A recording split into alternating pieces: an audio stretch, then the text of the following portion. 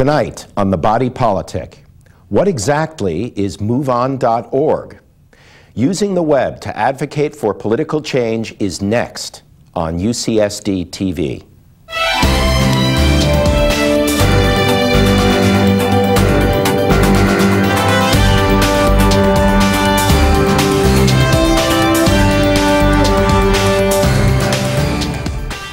Hello, I'm Michael Bernstein, and this is the Body Politic.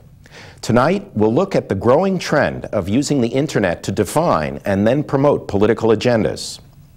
My guest is Wes Boyd, the founder and president of MoveOn.org, an online network with close to 2 million participants. Wes, welcome. Thank you, Michael. A computer software engineer who's now a major national political advocate. How exactly did you come about founding MoveOn.org?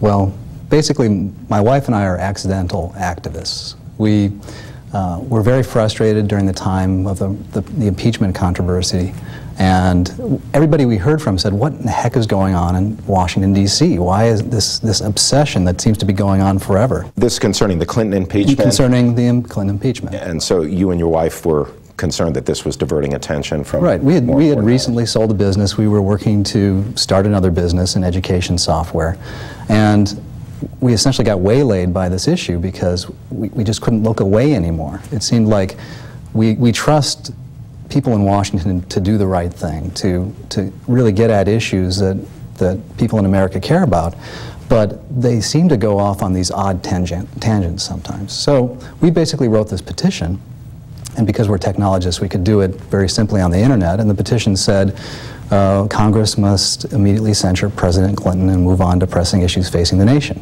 Simple thing. We thought very moderate, very centrist. We sent it out to some friends and family, and within just a couple of days, 100,000 people had signed this online petition.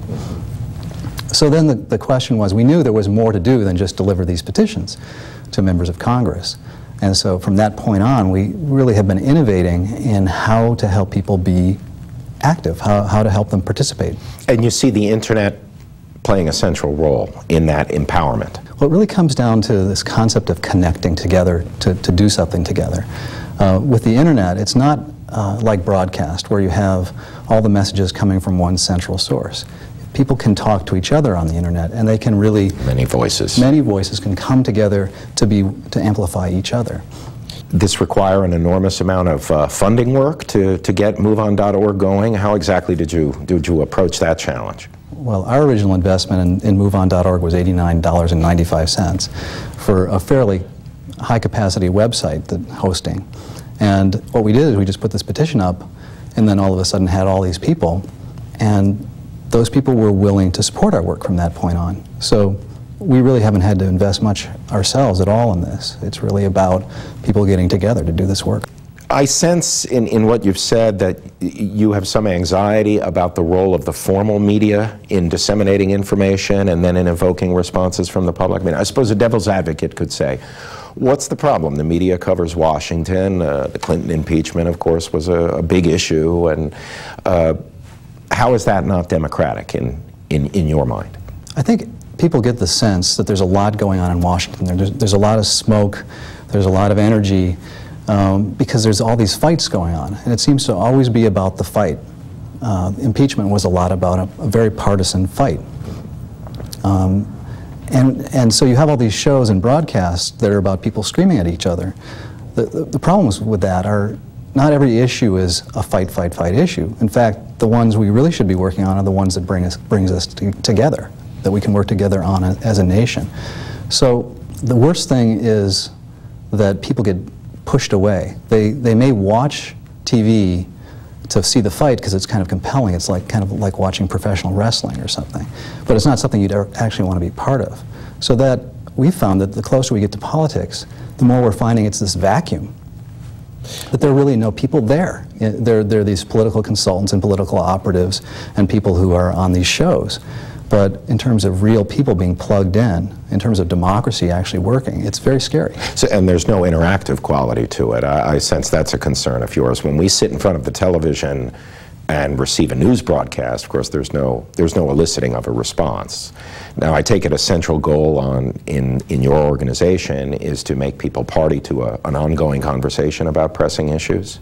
That's right, and it's really as much about listening to where people are so that we can figure out how people can come together, and then how we can run campaigns that make these voices heard.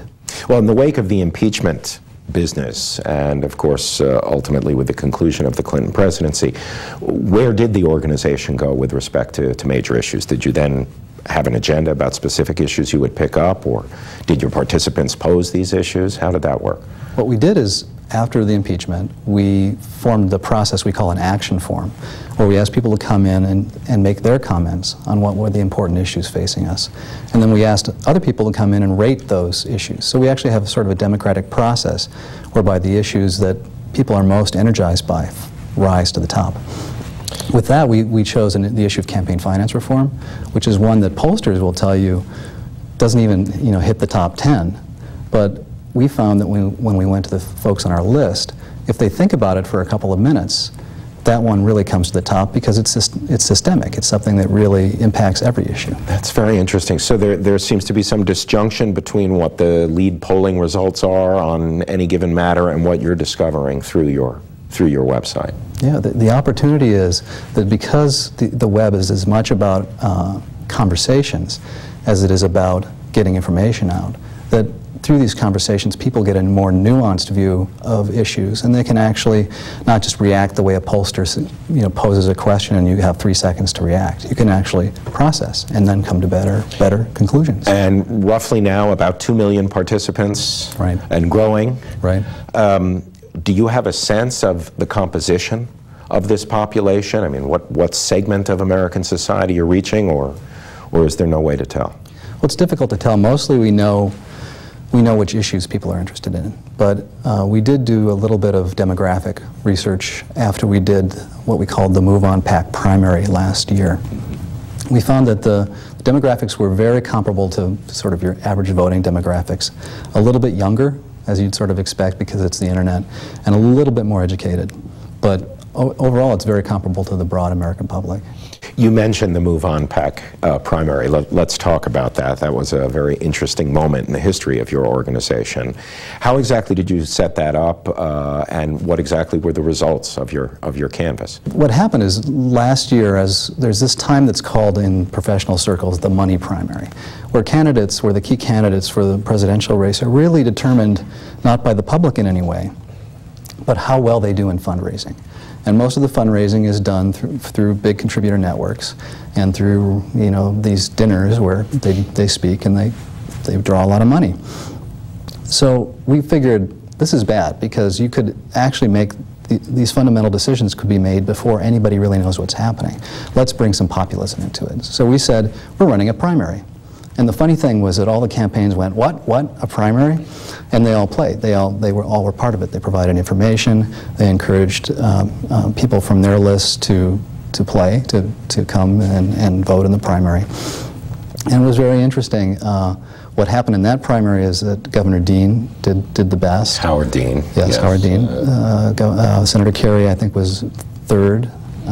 Dennis Kucinich was second in that list. And what that really reflected is the people who did first and second at that time were the people who had actually developed lists and constituencies that they had been connecting with already. Right. So a new form of grassroots organizing in both the Dean and Kucinich campaigns.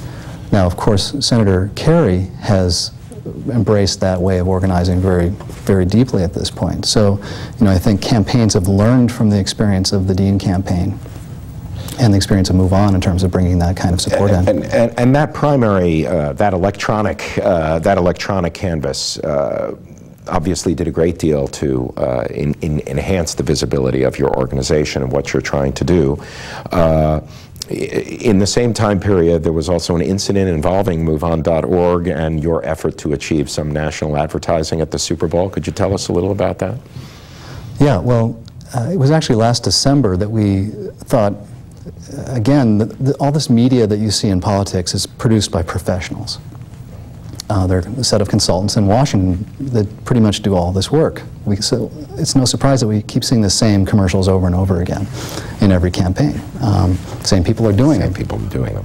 So we thought, well, you know, let's show Washington in some sense that there's a lot of talent out here in America, and we asked people on our list, why don't you produce the 30-second ad that gets at the issues that you care about in this upcoming presidential year?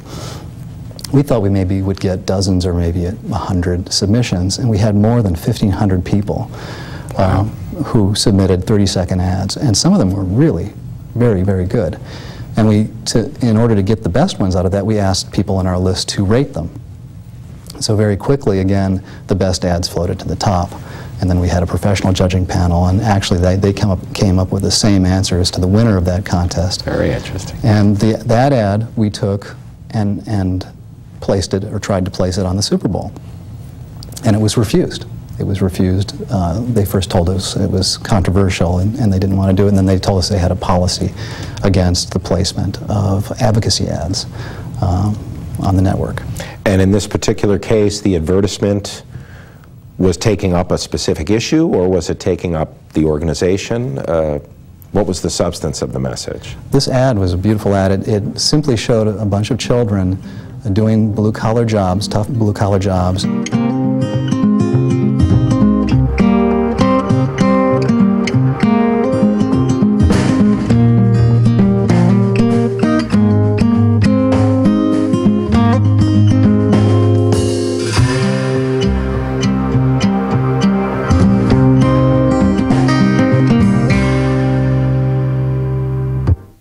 And that was it. That was the whole ad.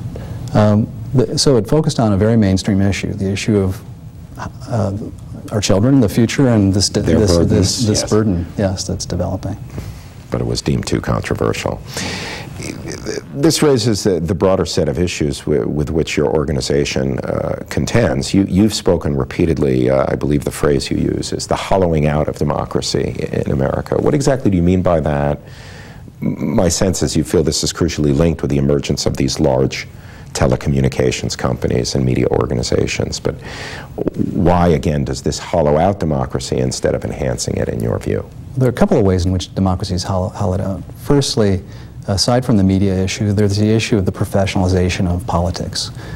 But that's connected to media. If the only way you reach people is through television, then all of politics becomes about fundraising so that you can put ads on television. To raise the necessary funds. That's the whole thing. So politicians, from the minute they're elected, in fact, are fundraising for their next election, and many, many hours a day. Not to mention the fact that their campaigns don't actually have real people in them. They have political consultants who develop ads to put on television.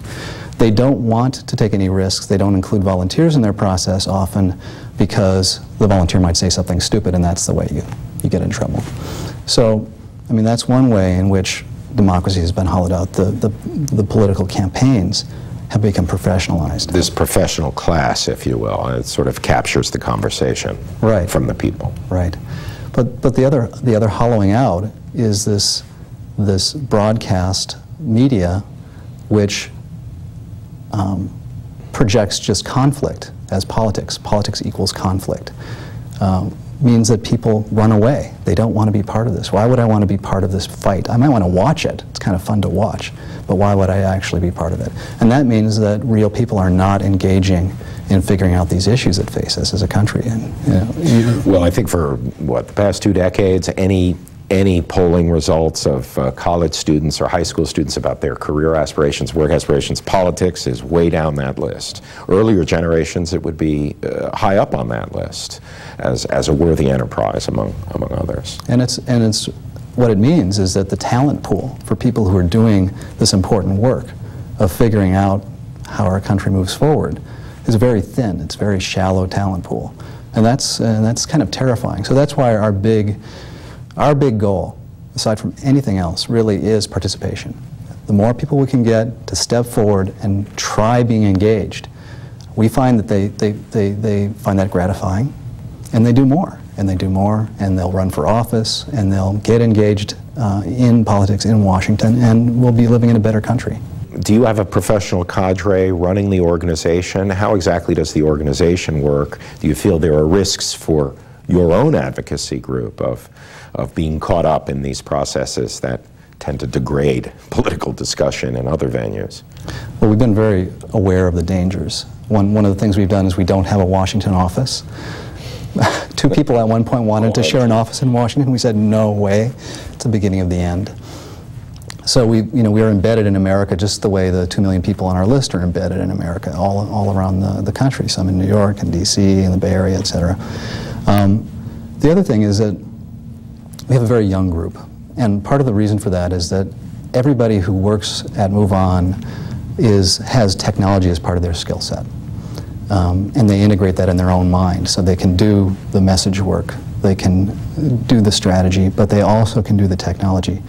And that's a very unique kind of individual to find. It's hard to find somebody like that. That big generational change the old saw used to be any political involvement required that someone be versed in the law, lawyers or those who have some experience. And certainly with your organization, this new frontier of technology, telecommunications, information technology seems to be a new requirement for developing these new networks. It means that they can do the organizing online directly rather than having to go through intermediaries. And be aware of both the capacities and the limitations of the technology. And innovate. Every time we do a campaign, we innovate in some way. That does, in a way, bring us back to the funding question. Your organization continues to grow. What started as a novel and small idea between you and your wife has become a national and very large organization. This requires funding. How do you see yourself meeting these financial requirements in future? Do you have some major sponsors now? How do you present that to the public you're trying to reach? We actually have a very small staff, and about 10 people. And we found that funding the staff is a very small concern. What we work to do is fund campaigns, and people really enjoy that. What we do is we say, we first discovered this actually back in December of 2002. We said, why don't we do a campaign about Iraq, and let's buy a New York Times ad together. And we said, let's try to put together $30,000 to make this ad happen. And in 48 hours, $400,000 came in from the 2 million people in our base. So we found all of a sudden, yes, people really like this idea of getting together to have their voices amplified. So all of our campaigns integrate actually broadcast media advertising as part of the picture. And so our campaigns tend to cost a few $100,000 each, but the funding comes one by one from the individuals in our base. So primarily a grassroots funding strategy. Right. I know there's some people who have raised some questions. George Soros is a major supporter of yours. Is that correct? And does that pose any special challenges for the organization? Last September, we decided to do a 6-month issues campaign where we actually went to battleground states and talked about some of these key issues that the folks in our base care about. And we decided we were going to have a goal of $10 million in grassroots fundraising to make that happen, which has never been done before on that scale. And then to encourage that kind of participation, encourage these $40 donors to come forward, we looked for some big contributors who would provide matching funds. So Mr. Soros and Mr. Lewis said they would provide, for every $2 raised from the grassroots, $1 in matching funds. In matching funds. And we see this as kind of a race to get as much participation in as possible as soon as possible, because we really are in a race to fix the system in many ways. I take it from these remarks that you think genuine campaign finance reform at the moment is not a reality, is sort of the will of the wisp with respect to the major political parties and their leaders. Having been in the middle of the dynamics of what's happening with the political parties and politics in general, and having promoted campaign finance reform, our group really advocated for McCain-Feingold, which is a campaign finance reform bill. We've actually seen the impact of that bill, and it has been a very deep impact. The bill essentially said that candidates or parties couldn't go out and raise hundreds of thousands of dollars directly. So you don't have these rubber chicken dinners anymore where the candidate goes out and hits up these very, very rich people for hundreds of thousands of dollars. And that's a very good thing, because that's direct, you call that access for money. Right. That's a direct access for money game.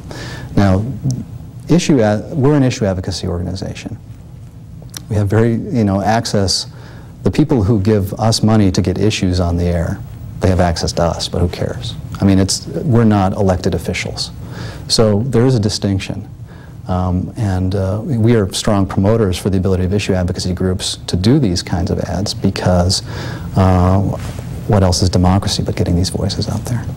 Well, in a way then, your organization, at least in some of its practices, not to mention its technological virtuosity, becomes a template for future candidates who would seek to raise money in these grassroots ways that are consistent with the McCain-Feingold limitations and so forth, and avoid the rubber chicken dinner circuit. Oh God, if I was running for office, the idea that I wouldn't have to spend 4 or 5 hours on the telephone every night asking rich people for some money so that I could run again, for the House or whatever office it is, would be, I'd be desperate for it. These people are basically doing 2 jobs. They're doing their fundraising job, and then they're trying to do the job of helping govern the country. And they're not actually working well together.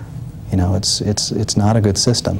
If we can kind of reduce that amount of time they spend fundraising to a couple hours a day, I think would make a big difference. And decentralize it into a genuine grassroots effort. The fact that they could expect tens of thousands of constituents to support them when they ask for support, if they maintain a conversation with those constituents over time, that means that the moment they run for dog catcher for the very first time, they start to build this list of supporters. And these are people they can reach, not like direct mail where it costs almost as much to send the letters as they get back, but almost for free. What issues do you see MoveOn.org focusing on, highlighting, making part of the national conversation in the months and years ahead? Obviously the presidential election is beckoning, but above and beyond the presidential election, are there a set of issues that you will target on in the near future? People have a lot of difficulty focusing on individual issues right now with the presidential election so close. That's dominating. It's dominating people's minds. So it's actually difficult for us to even ask the question, because people will say, all that matters is the presidential election, let's not talk about that. But the issues that come up again and again are some of these structural issues like campaign finance reform. The issue of the deficit was a surprise. Most people consider us on the progressive side of things. Most people would not look to progressive politics to find critiques on the deficit. But as it turns out, I think we're a very centrist country, and people really do care about spending our children's future. That is a core American value, is that we build a country that's better for our children. And that's one that's going to be very important. Another one that keeps coming up again and again, which is, I think, very sophisticated, but people really care about, is the media. Last year we ran this campaign on FCC media consolidation, and surprisingly, hundreds of thousands of people stepped forward. They got how important that issue was. So I'm sure that the role of the media is going to be an issue that people are going to and it would appear that advocates on both sides of the media consolidation issue have started to use the very techniques that MoveOn.org has pioneered to garner support for their particular points of view, especially those who are concerned about media agglomeration. They seem to be traveling the internet widely these days to drum up support for some effort to limit the size of these companies. The issue of media consolidation is not a left issue or a right issue. It goes across the political spectrum. It seems to have a real bipartisan It's an American issue. We need a democracy, and to have that we have to have diverse institutions. A little closer to home, I'm curious about the role of the organization as best you could discern it during the gubernatorial recall campaign. MoveOn.org had some role to play there in allowing people to express themselves on an issue that sort of emerged very quickly for Californians, raised a lot of questions about the electoral processes in California. Did you learn any lessons from that, or any insights about the California electorate? Well, we found ourselves in a difficult position, because that was a position where we found ourselves defending the status quo in some sense, and at a time when obviously people want change. So I think that is a good good prospect from the standpoint of what's going to happen this year. But from you know, what happened last year, what we did is we learned better how to mobilize people in the field, and we innovated in a number of ways. But it was a difficult election to be a part of, especially because the rules of the game were so strange. I mean, essentially, you didn't know who the candidates were until days before the election. Well, there were so many of them. Yeah. Well, you didn't know who you know, who was going to be actually the person running against Gray Davis. That's right. That's right. Unprecedented. Where would you like to see the organization 5 years from now, 10 years from now? Well, we really have a vision that that we're actively promoting, that every advocacy organization uses the sort of techniques that we've used, and that every leader, every political leader, uses these techniques. So we're out there evangelizing this way of doing business, really. And so I think the big vision is that we live in a diverse democracy where there are groups out there that are connected to real constituencies that they can bring forward to lend support to important initiatives, and that we as a society get to a place where it's not all about the political partisan fight, but that we actually get leaders who step forward to address the issues we face, because it's sort of terrifying that we don't have a system that allows that at this point. We know that there are things, for example, we have this Iraq thing that has become an absolute obsession for this country. We believe, the people on our list believe, it was a big mistake to get into that mess. The terrifying thing is all the things we're not doing because we're focused on Iraq. Because we're so distracted and focused on it. Coming from business, and you do business strategy, you try to be strategic about what's important and what's not. And we don't see our country being strategic. And we hope that connecting people into this process will make a difference. Thank you, Wes. My guest has been Wes Boyd of MoveOn.org. Thank you all for joining us on The Body Politic. I'm Michael Bernstein. Good night.